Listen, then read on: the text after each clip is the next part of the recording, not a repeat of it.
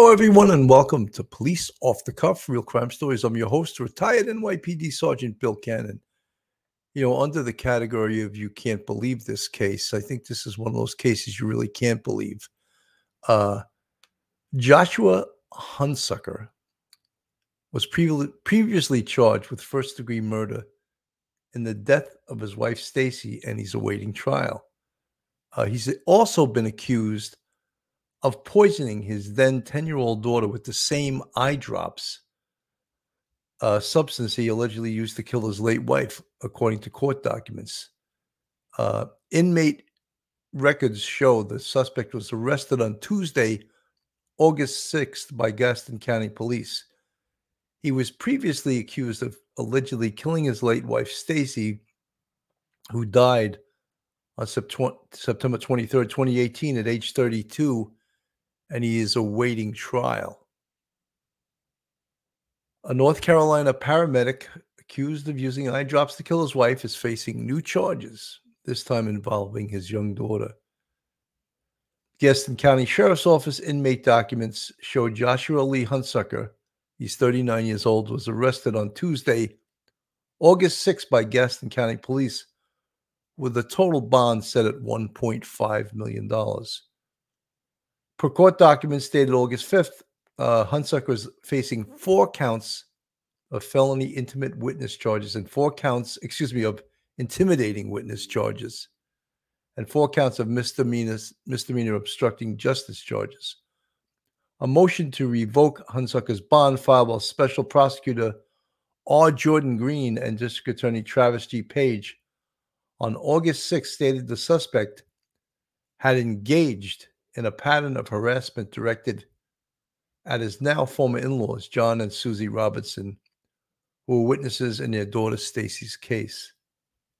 The motion also accuses him of poisoning his daughter, then 10, with the same eye drops he allegedly gave his late wife Stacy before she died at age 32 on September 23rd, 2018. I mean, this is in the area of can you believe this? Can you not believe this? Just absolutely outrageous. And trying to kill someone with eye drops. And the active ingredient is tetrahydrozoline. And apparently it works upon the organs and it will shut down your organs. And it's quite effective. But that's what he's being charged with. And let's go to the local news report on this. Well, new tonight, the Gaston County man accused of killing his wife with eye drops in 2018, then setting a helicopter on fire and faking his own kidnapping, is facing more charges tonight. Court documents just show the new allegations against Joshua Hunsucker include poisoning his child and harassing the parents of his late wife. WCNC Charlotte's Jesse Pierre has been going through the newly obtained court documents all day. Jesse, a lot of disturbing but new details there in that paper there.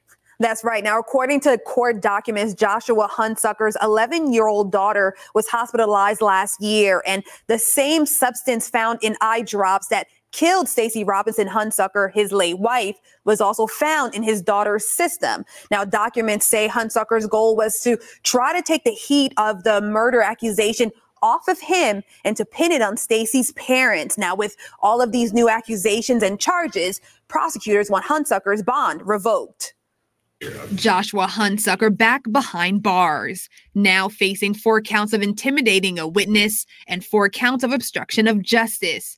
This is on top of the first-degree murder and insurance fraud charges he is facing in the death of his wife, Stacy Robinson Hunsucker, in September of 2018. 2 days after her death, Hunsucker filed to collect on her $250,000 life insurance policy. Hunsucker was arrested in December of 2019. Prosecutors say he poisoned her over time with a deadly amount of a component found in eye drops. He had been out on a $1.5 million bond since December of 2019 with electronic monitoring. Prosecutors now wanting that bond revoked. According to new court documents, in February of 2023, Hunsucker is accused of poisoning his daughter by using the same substance that killed his wife. Attorneys say this was an attempt to pin his wife's murder on his in-laws. Prosecutors also note several incidents of harassment and intimidation. This includes Hunsucker routinely taking pictures or videos of Stacey's parents, the Robinsons, driving by their home, sitting in the parking lot of the church the Robinsons attend, and making inappropriate gestures at them. Many of these actions done in front of his daughters. His behavior towards the Robinsons was noted to have become more and more aggressive. Now, prosecutors filed a motion for Hunsucker's bond to be revoked. The state says it is concerned that Hunsucker's dangerous actions will continue to escalate. Now, Hunsucker could be back in front of a judge as early as next week on this motion. I did reach out to attorneys on both sides of this case, but have not heard back yet. Now, you can find more details on this case, including a detailed timeline, now on WCNC.com. Back to you guys. So crazy. I mean, first of all, the original charges in 2008, he allegedly killed his wife for an insurance policy, a $250,000 insurance policy. And here's a thumbnail of the happy family right there. This goes under the category of things that you really can't make up. I mean, it seems outrageous that you would, first of all, tetrahydrozoline, it's a chemical that's found in eye drops, but apparently given to someone over time will cause their death. And apparently that's what it did with his wife. And now his diabolical plan to try to pin this on his in-laws, and while harassing them, I mean, I would be very surprised if his bond is not revoked, which it is now, but permanently threatening his former in-laws. It just doesn't make any sense. And then when they find the same tetrahydrozoline in his daughter's urine that they found in his wife's blood, it's just horrific that this is going on. He's trying to poison. Well, he allegedly killed his wife, and now he's using the same substance to try to poison his young daughter. I think the community needs to be protected from this guy. Accused of killing his wife by poisoning her drinks with eye drops. Investigators accuse Joshua Hunsucker of setting fire to a piece of equipment while inside a med center helicopter. WCNC Charlotte's Brandon Goldner reports this arrest comes as Hunsucker awaits trial for felony murder. He joins us live now from East Charlotte with the latest. Brandon? Well, Sarah, before this building beyond the trucks was constructed, this was actually an empty lot where a Med Center Air helicopter made an emergency landing on November 22nd, 2016. It was just after midnight when this radio transmission came through. Hey, do you have any calls reference like a helicopter landing on the side of Independence Boulevard? It was one of Atrium Health's Med Center Air helicopters. One of the crew members, flight paramedic Joshua Hunsucker. Looks like it's landed over here for some reason. That reason, we're now learning, according to CMPD, Hunsucker set fire to a syringe pump while the helicopter was mid-flight. No one was injured. A few weeks later, Hunsucker was arrested for felony murder after investigators say he secretly placed lethal amounts of Visine eye drops in the drinks of his wife, Stacey Robinson Hunsucker. The main ingredient in eye drops is known to damage organs and cause death if ingested in large amounts. Prosecutors claim Hunsucker killed his wife to pocket $250,000 of her life insurance money. At the time, Hunsucker's attorney, David Teddy, indicated they would take this case to trial. We anticipate that this case will be strenuously opposed. A trial date hasn't yet been set. Stacey's parents also filed a wrongful death lawsuit. That case is also pending. Though that helicopter incident took place a year and a half ago, an arrest warrant wasn't issued until this week. Hunsucker faces one count of felony burning personal property. He's already bonded out of jail. And apologies, that date is actually November 26th, 2019. I spoke to Teddy today, who is not commenting on this latest charge. I also spoke to someone who knows Hunsucker and supports him and says that these allegations are not true and says that Hunsucker will be found not guilty when these cases go to court. Live in East Charlotte, Brandon Goldner, WCNC Charlotte. Just an incredibly it goes under the, as I said, the category of would you believe this? Can you actually believe this? It just seems so outrageous that this could have actually occurred, that someone killed their wife with eye drops.